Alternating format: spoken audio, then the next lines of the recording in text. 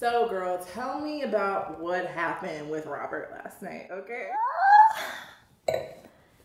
Just know, I gave him what he wanted. Like money? No! Because, you know, my pockets haven't hurting. So I'm trying to get on that Lyft life that you are already on. So tell me how that's going. Girl, I drove around all last night till 3 in the morning, dealing with drunk girls in the back of my car, dealing with I don't even know what. Then I pull up to my apartment and I'm like, yes, Cheez-Its and Narcos plus me in my bed by myself. I'm about it. But then the Lyft app goes off. So I'm like, fuck. But then I realize the girl stays in the same apartment complex that I stay at. Hey. Right? I'm about it. Mm-hmm. I can deal with one more drunk girl for $13.50. So I waited, and I waited for 10 minutes. And I'm like, where is she at? So I call her 3 times, no answer.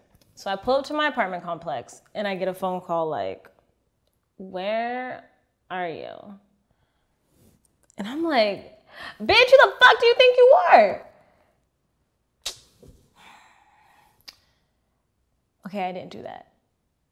So, yeah. So what did you really do? I drove my black ass back. Let's be real. I wanted the money. So I'm being polite, looking in the rearview mirror, and I'm like, hey, how's your night going?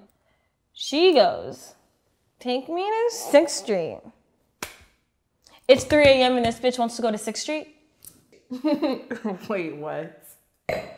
As far as I'm concerned, we live in Austin, Texas. We don't live in Las Vegas. The bars close at 2 a.m. So what did you tell her?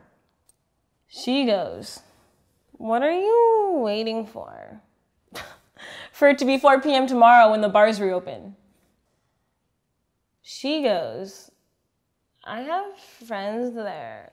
We're celebrating that I finally got triple-digit likes on my latest photo. What? I don't give a fuck. So I gave the customer what they asked for. Right.